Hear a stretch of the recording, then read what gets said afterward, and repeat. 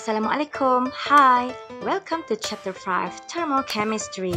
Believe or not, this is the easiest chapter of the whole Form 3 syllabus. What are we waiting for?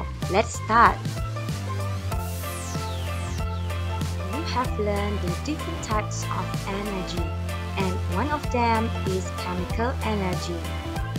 Chemical energy is the energy stored in all chemical substances.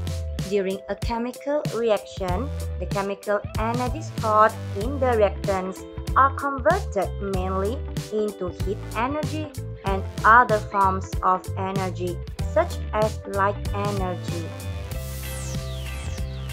Thermochemistry is the branch of chemistry that studies the changes in heat energy in chemical reactions. Chemical reactions can be divided into two classes based on the energy changes that occur during the reaction: exothermic reactions, endothermic reactions. The prefix exo, endo, and thermic originate from the Greek word. Exo means outside, endo means inside, and thermic means heat. So, when we are talking about exothermic reaction, the heat is released to the outside. For endothermic reaction, the heat goes inside. I purposely represent the exothermic reaction with combustion, while for endothermic reaction, I symbolized with the melting of ice, which I will explain more later. To study the exothermic reaction, we can just dissolve sodium hydroxide solid into water. We need 50 cm³ of water inside a plastic or polystyrene cup, a spatula of sodium hydroxide solid, and a thermometer. The thermometer is placed inside the water to get the initial temperature. Then a spatula of sodium hydroxide solid is added to the water and the mixture is slowly stirred with the thermometer. The highest temperature obtained is recorded. All these steps are repeated then to study the endothermic reaction by dissolving ammonium chloride solid into water. When an exothermic reaction occurs, heat is released to the surroundings. The reaction mixture and the container become hot and the temperature of the reaction mixture rises.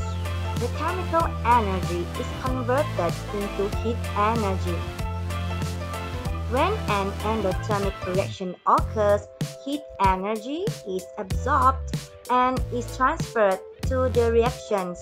The reaction mixture and the container becomes cold and the temperature of the reaction mixture falls. The heat energy is now converted into chemical energy. Can you classify evaporation of water and condensation into the correct type of reaction? Of course you can by following these tips. In condensation, gas changes to liquid, so condensation belongs to the exothermic reaction. Evaporation, on the other hand, is an endothermic reaction as liquid turns to gas.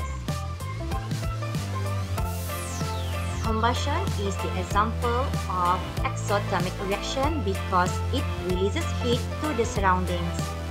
Neutralization between acid and alkali, rusting of iron, and the instant hot pack are the other examples for exothermic reaction. The melting of ice is the endothermic reaction because it absorbs heat to change from the solid matter to liquid. Photosynthesis, baking of cakes, and also the instant cold pack are the examples for the endothermic reaction. Do you know exactly when to use instant hot packs and instant cold packs? Instant hot packs are used to relieve muscle cramp. This can be done because the heat released by these instant hot packs can increase the lumen size in the blood capillaries as well as the blood circulation rate. Instant cold packs can reduce the swelling of lungs. The heat absorbed by instant cold pack reduces the size of lumen. Therefore, the rate of blood circulation is reduced and helps to stop bleeding. That's the end of Chapter 5. ใครใช้เช็คคอยล์ เสียๆนี่มัน Bye